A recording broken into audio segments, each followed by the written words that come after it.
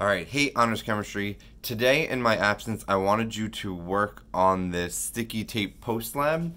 It will be due Monday in your notebook along with your data. So the Monday is the 4th, 2019. Alright, this will be due Monday and you could fold it, tape it, staple it into your notebook along with your sticky tape data. Okay? So yesterday in class we talked about Thomson's model to explain where these charges were coming from, right? And if you remember, now our model of the matter is going to have electrons in them. Now we have electrons. We want to apply this to our sticky tape lab. So I have top and bottom tape, and I've arbitrarily labeled them as positive and negative, but it doesn't need to be so. So you can ignore that.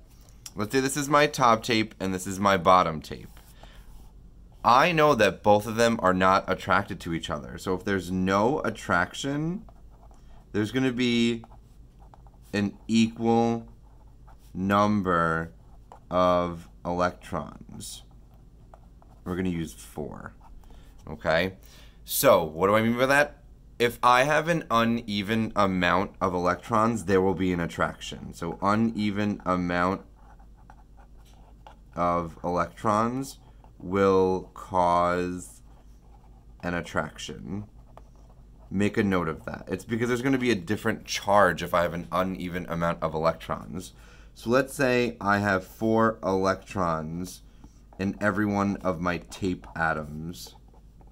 Right, I have an even amount. And so these, I'm drawing a bunch of minus signs in the circle. All right, now let's say these come into contact, right? I know there's no attraction here.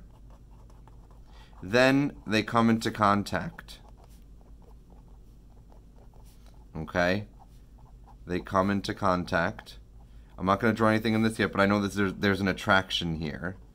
With an attraction, there must be an unequal amount of electrons.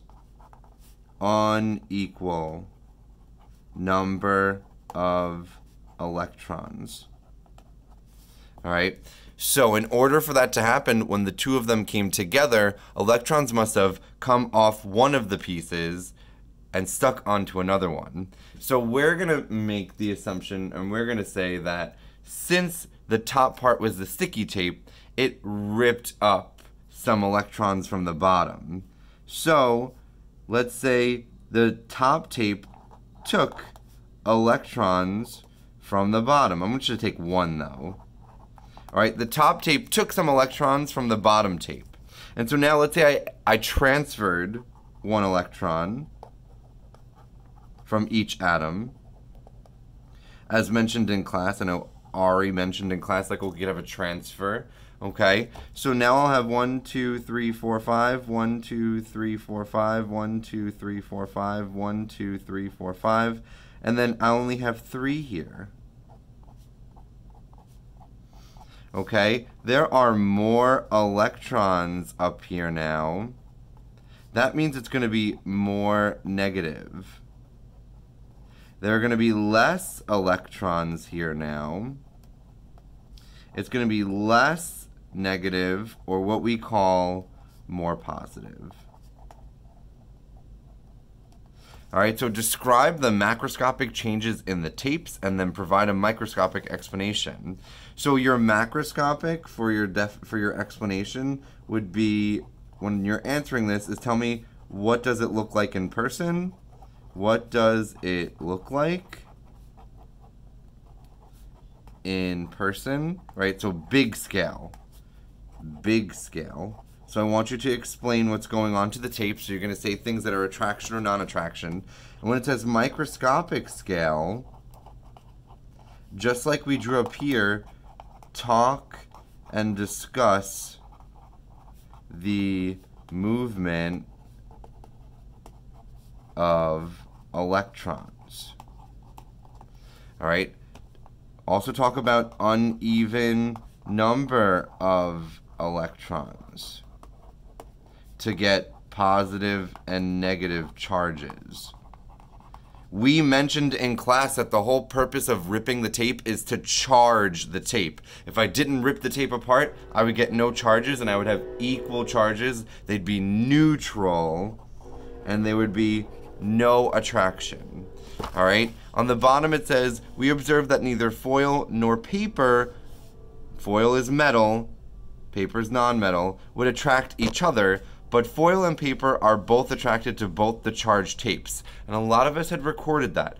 Some of us had like little attraction for paper, but we know we got attraction to foil. How can we use the pudding model of atoms to explain the differences we observed? Several atoms from the paper and foil are drawn on the next page. The ones on the left have no charged object near them. The ones on the right are next to a top tape. So what I want you to do to end this post lab is think about, this is my paper and this is my aluminum foil. In my tapes and my paper, you said there was little to no attractions. For my tape and my metal, there were attractions. To complete this, I want you to draw electrons in each atom, right? Now draw electrons in each atom and discuss why the top tape and the paper, or the top tape and aluminum foil, why would they be not attracted and attracted to each other? And then furthermore, prove and show why doing that, why would two of the aluminum foils not be attracted to each other, and why would the two non-metals not be attracted to each other, or the two pieces of paper not be attracted to each other? Remember, for attraction, we have an unequal number of electrons. For no attraction, there's going to be an equal number of electrons. So we said little to no attraction. What can we say about the number of electrons between these two and the tape? For attractions, what can we say about the tape and the foil, and then the two metal foils with respect to each other?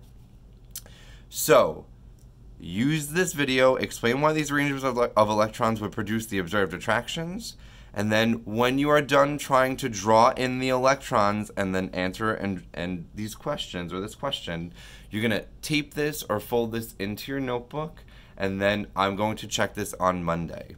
Alrighty, hopefully this video kind of walked you through at least half of what you're supposed to do. If you have any other questions or concerns, let me know and I can try and help you from afar.